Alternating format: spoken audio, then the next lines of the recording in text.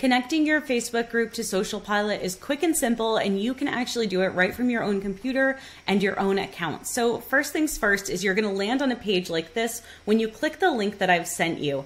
And once you land on this page, you need to do one of two things. You either need to create a Social Pilot account if you've never made one for us before, or you need to sign into the account that already exists, the one you already made. So you just need to know if you've made an account in the past or if you've never made one before with us. If you're not sure, email me and I can actually check and see if you've made an account for us in the past and let you know what email address to use. One thing I can't do is tell you what your password is, but as you can see, there's a forgot password button right here. So we're going to go ahead and assume that you already have an account and log right in. The only difference in this instructional tutorial would be that you would need to create an account before following the next steps. Otherwise, everything's exactly the same. So let's go ahead and log into an account that already exists. First, you put in your email address, and then you're going to go ahead and type in your password. And then click sign in. Once you sign in, you're going to land on this page right here. And you're going to look to the left side of your screen to the black bar that's on the left side. And you're going to click Accounts and then click Connect Account in the bar that pops up.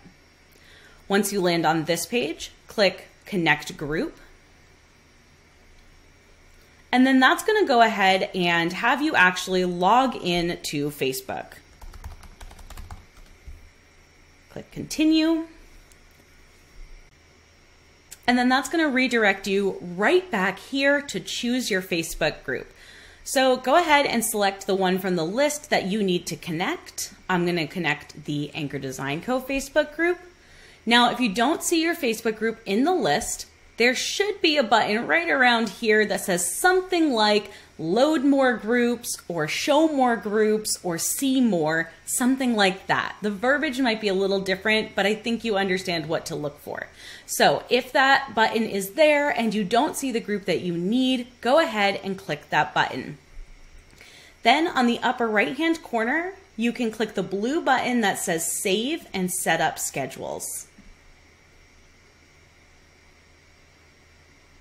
All right, then you're gonna see a confirmation that says your account details have been saved. That'll go away after a second, but you can always see your account right here.